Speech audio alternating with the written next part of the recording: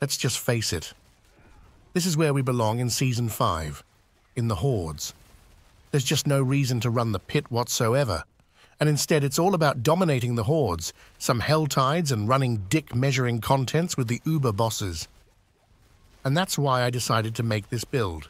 A build that is solely created to obliterate the hordes. Fuck the pit. It's all about the AoE Big Dam and maximizing ether right here. And of course, having a buttload of fun. It's the classic pen shot, big dick build, but with a twist. And that twist, my friends, is Andariel's.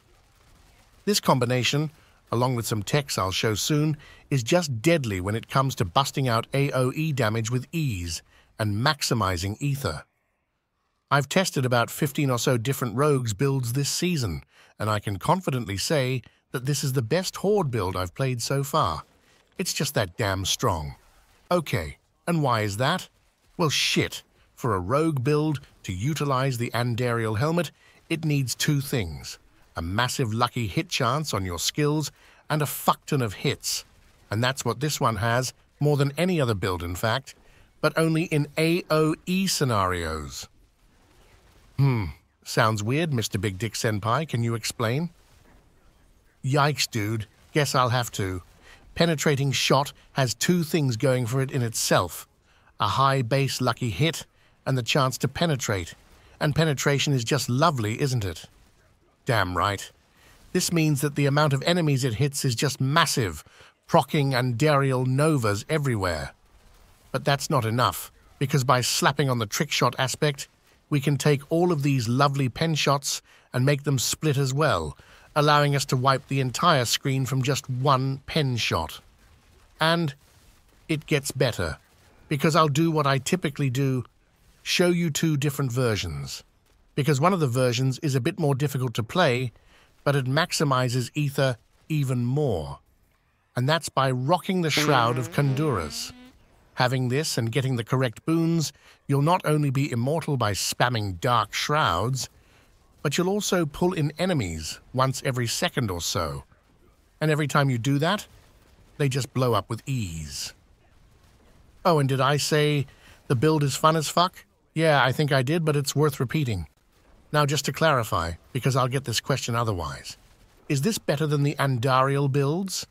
Well, I told you it was, but only for AoE and hordes.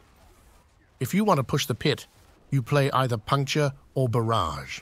There, now you won't have to ask me a lamau. You can also gather the bosses in the hordes and even slap on the Umbra cucks in there, making the build just as strong, if not stronger than both the other builds at killing them. With a bit better gear than me, you can probably blast them all down in 5 to 10 seconds. Okay, so that's a bit of the basics. Before we head on to the gear and aspects, let's just talk about the skills real quick. Starting us off, we have Shadow Step. This is used for mobility and unstoppable. And in this build, this is the only mobility you'll need. And why is that? Well, shit, son, because we're rocking exposure. This means that we'll constantly keep resetting our cooldowns, Shadow Step included, and have a lot of mobility. Next skill is Poison Imbuement. This is used for a ton of reasons, but some of the more important reasons are so that we can rock the Bursting Venoms aspect for additional lucky hits, and the Eldritch Bounty Legendary Node. There are, of course, more reasons, but we'll cover that later. We're also rocking 2 trap skills here. And why is that? Well, damn, not only do they grant us a buttload of damage bonuses, but Death Trap is mainly used to reset our cooldowns via preparation.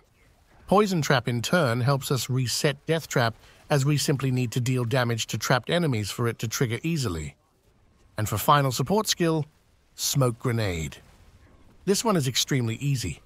Big Dam equals good. Fuck yeah. Let's check out the gear and aspects, shall we? Starting us off, we're of course rocking the Andariels, because, well, it's pretty damn good. For masterworking Prio, it depends on your gear and current attack speed, as you're looking to gain 100% on your gear. For Tiddy protection, it's either Tyrael's Might and masterworking damage reduction for the typical Uber setup, or Shroud of Kanduras for the immortal pixel-pulling setup, and Masterwork, the Dark Shroud ranks. It's then time for the gloves. There are but one pair of gloves in the game that exists, and that is the Fate Fisters. This is just too hecking good, man, as we'll get a buttload of lucky hit here. For second prio, try to look for a decent crowd control roll, as we'll use the creeping death aspect. When it comes to the pantaloonies, this is the only item apart from the Kandura's chest that will be different. For the regular Uber setup, it's the Umbrous aspect all the way, baby. This is to spawn dark shrouds, and makes you not fucking die El Mao. For the immortal setup, however, you will be actively pressing dark shrouds and having them on your bars, so then you'll just grab the concussive strikes aspect instead. It's in the planner, my man or woman, check it out.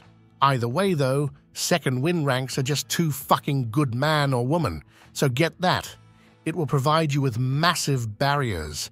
For the sneakers, the noxious ice aspect is just fucking bonkers. Other than that though, there are two extremely important stats here. Do you see them? No? Then open your goddamn eyes, because we want attacks, reduce evade cooldown, and we must get chance to freeze. Yes, that's a must. Either you need to have it on your sneakers, your pantaloonies, or both. This is to trigger the Frigid Finesse passive quickly, as you'll otherwise lose a lot of damage in the hordes.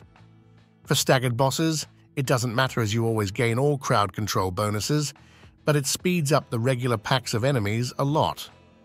And for the weapon, we're rocking Creeping Death aspect. This is just godly. Not only does it grant 80% big dam on bosses, but for each crowd control you have up, you gain a damage bonus in the hordes. And this synergizes well with the Fate Feisters, as they allow you to gain random crowd controls. Other than that though, you grab Penetrating Shotcast twice on your weapons, along with Dark Shroud damage tempers. The latter has to be at 100%. For the other aspects, the Trickshot aspect is just massive, as it triggers Andariel Novas all over the place, and the Retribution aspect is also godly. By knocking enemies down, we instantly gain a 30% big dam bonus. And how do we knock enemies down? Well, that's rather beautiful, as Penetrating Shot instantly knocks enemies down with enough energy. Just lovely. When it comes to the amulet, you'll want to focus on Frigid Finesse and Alchemical Advantage, but that's expensive as fuck, so having Malice, Exploit, or Unstable Elixirs is also good. Either way, start tempering innovation ranks, as Pen Shot is expensive in terms of resources. You'll also grab the Bursting Venoms aspect here. This can trigger lucky hits as well, and the amount of lucky hits are substantial for sure. Another important stat that you need is Lucky Hit to make enemies vulnerable. I'm currently lacking it, so I'm forced to use Exploit in the Perragons. You don't want to do that, so be a good sport and make sure that you have it on your ring, will you? And for the final ring, the Starless Skies is just goated. Don't have it? That's fine. We slap on the Starlight aspect. This also brings me into the next topic. How the fuck do we actually solve resources? Because last time I checked, that's pretty important to actually play a build. So let's talk about it, shall we? For starters, you'll need either the Starlight aspect or Starless Skies. Secondly, you want to temper innovation ranks. And lastly, you need to actually hit enemies. If you do all that, then you can't tell me you run out of resources. Because then, you're either trying to kill the wall, or you've been smoking something. Either way, there's an additional way of gaining resources, and that's Poison Imbuement. Every time you use it, you gain resources. And by combining it with the Bursting Venoms aspect, whenever that one procs, you gain unlimited poison imbuments. And what do you get if you have permanent poison imbuement, and it in turns grants you energy? Damn right, unlimited energy, lovely. And what specialization are we using, my friends? Correct. That's the Preparation passive. So let's just check how it works for the shit newbies out there. Whenever you drop your death trap, you'll reset your cooldowns and gain damage reduction. To then reset the dead at P-traps, we're rocking exposure. Whenever an enemy is affected by your trap, you simply need to attack it for your trap cooldowns to reset. This does, however, require a lucky hit. But fortunate for us, we're stacking a buttload of lucky hit, so it's triggering all the goddamn time. This is just lovely, especially if you're running the Immortal setup, because you can keep constantly resetting the Dark Shroud cooldown, and whenever you press it, you gain immunity. Hell yeah. Oh shit, I just realized the time. It's skill tree fucking clock. And you know it, my man or woman? We start off doing our best to avoid looking at the basic skills, because those can suck a dick. It's then time for an actual skill. Pen Shot.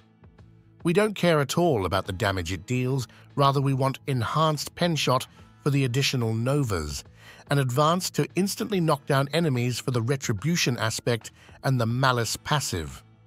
After that, we grab Sturdy as to not fucking dial Mao and pick up some lovely agility skills. Shadow Step is used for mobility and Unstoppable, but we're also granted a whopping 20% damage reduction, which we can keep up with ease.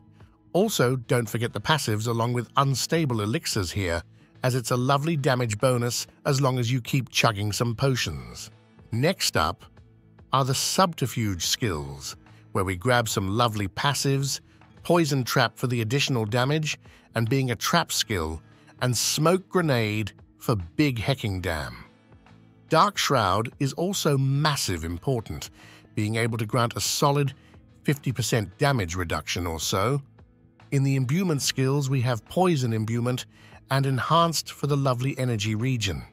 Grab all the passives you can find here. Alchemical Advantage and Frigid Finesse are also what you want on your amulet, as they're just fucking bonkers. But Frigid Finesse is the most goated of the two, that's for sure. In the ultimates, we have some lovely energy region, which you'll need on your ring and amulet, along with Second Wind for a buttload of barrier and Alchemist's Fortune. And don't forget Death Trap either, seeing as this build won't work without it LOL. And finally, the key passive. You know what we're rocking, and that is exposure for the cooldown resets. Great job, friends. Skill tree complete. Drop a sub for fuck's sake, it won't hurt. And we'll check out the Perragons right about now. In the starting board, we're rocking Control. This, along with pretty much every goddamn rogue build in the game, mainly gets its damage during crowd control, and this one is no exception. We then go to pick up Cheap Shot, along with the damage reduction nodes right here, and Socket Fluidity for Big Dam and boosting the nearby damage reduction. After that, we want the No Witness Legendary node, as it grants us 40% Big Dam every time we press an ultimate skill, as long as we also grab up all the ultimate skill damage we can find. These nodes, along with the gems that we're rocking, gets the node to roughly 40%. We also want Tracker for Big Dam.